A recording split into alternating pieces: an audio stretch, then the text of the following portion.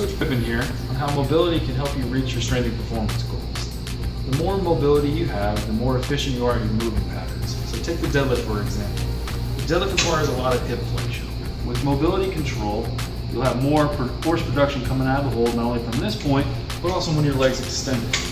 Therefore, when you have more mobility, your movements are more efficient, you can kind of break through those plateaus a little bit easier.